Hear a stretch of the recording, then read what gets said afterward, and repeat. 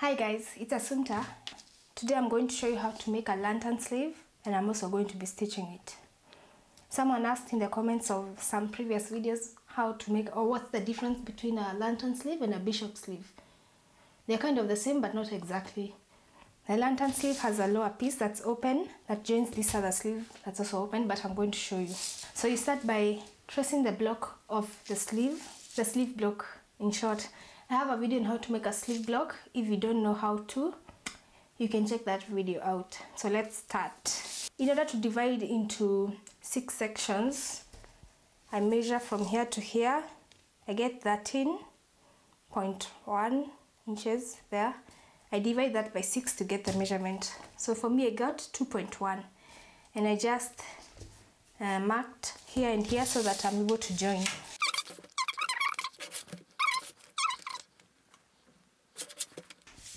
Now we have the 6 sections. You want to decide where do you want your lantern sleeve to start, or at which point do you want to cut. You can decide somewhere here, here, here, here, wherever, however you want it to look like. For me, I'll choose here, which is 5 inches from this point. And then I join. I'd already measured earlier. 5 inches, 5 inches, 5 inches. Now you want to separate this piece from this, and also just the sleeve in general.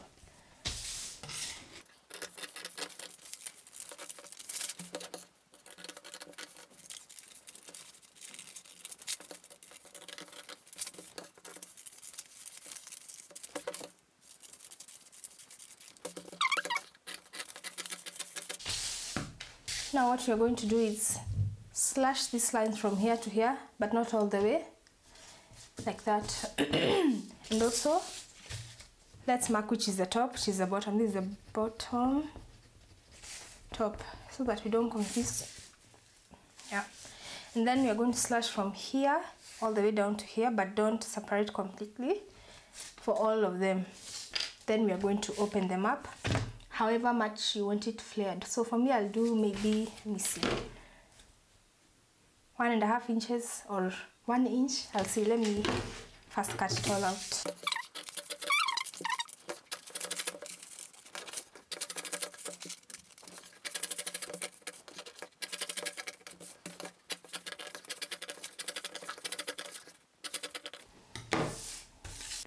So once you separate them, you want to open them up like this, 2 inches. I'll open 2 inches. So as you're opening, what you want to do is you want to draw a straight line here like this. Then take the center line of this and place it there so that everything is even, like that. So 1 inch there, 1 inch there, and then 2 inches, 2 inches, till you open the whole thing.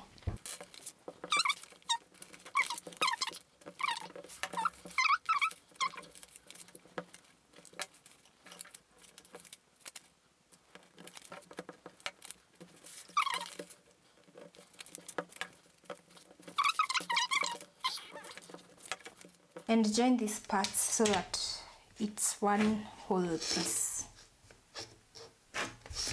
You can also trace it out on another piece of paper so you don't have all these pieces.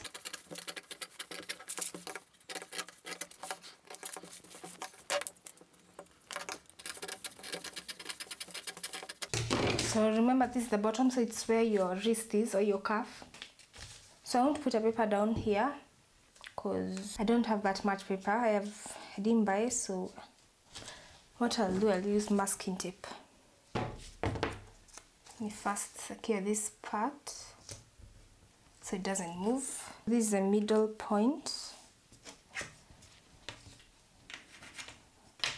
So I'll just open just like this one, 2 inches, 2 inches, 2 inches.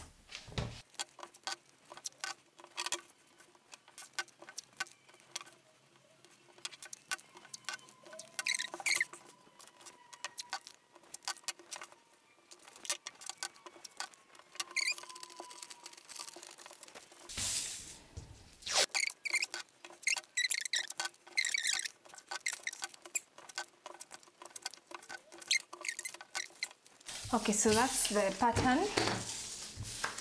What we are going to cut it out and then doing this to this. So remember to cut along the grain line, and I'm using this curtain fabric that was left over because my brother had long curtains and he needed me to make them shorter. Okay, let's cut. I'll cut while adding 1/2 inch of seam allowance.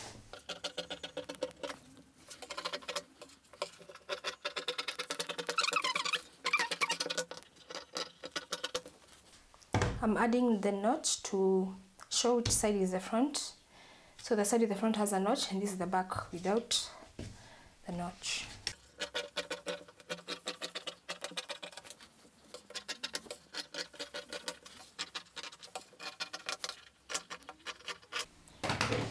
So I'm first going to stitch this part at the sides like this, 1/2 inch, the seam allowance I added, and then this part 1/2 inch as well. Then you're going to join them. So let's go to stitching.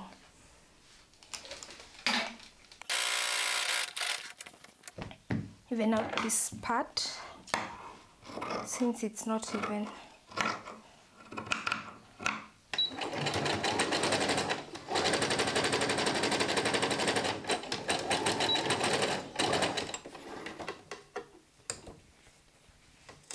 I'm going to even out this as well. We'll start with this and this.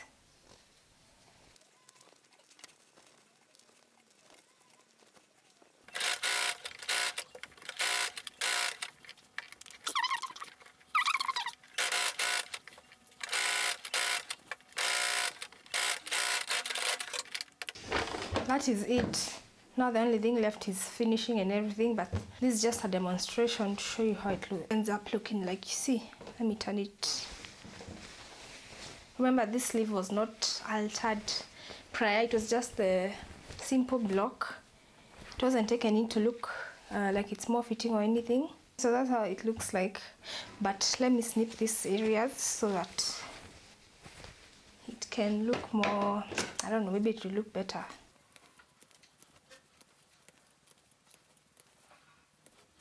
Let me see if I can put it on my arm.